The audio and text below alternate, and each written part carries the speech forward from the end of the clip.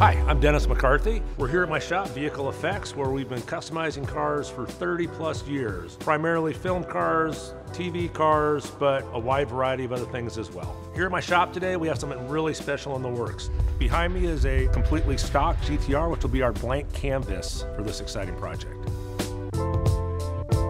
Every custom build is always different. You know, there's no two that are really alike. What makes this one unique is the fact that this was sent out for vote on Instagram. The result will be exactly what the Longboy community asked for.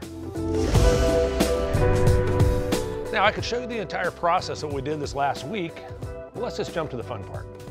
I'm proud to introduce the Slim Jim GTR, AKA Speedy Meaty.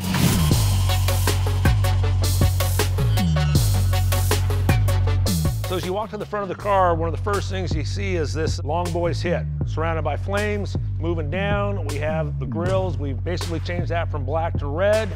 Got the Slim Jim logo, got our red striping around the bottom. You know, it doesn't get much more Slim Jim than this. The wheels, we have Slim Jim center cap, red accents on the rockers, red highlights on the fender. Slim Jim right on the quarter. Another shout out to the Longboy gang right here. We've outfitted the tips of the exhaust with gold. On the dash here, we have our snap into a Slim Jim. We have storage for a large quantity of Slim Jims. In the center console here, very cool cups. Got the velour on the lower portion of the door panels here, leather on the upper, flamed on the handle. Once again, our Slim Jim logo right on the floor mats. Slim Jims if you got someone riding in the back seat. Another cup holder, Slim Jims on the seat belts. My favorite part about this car is really the spoiler. You know, I just think Speedy Meaty really says it all. So I mean, if I had to, pick one thing that I really dig, it's the Speedy Meaty spoiler.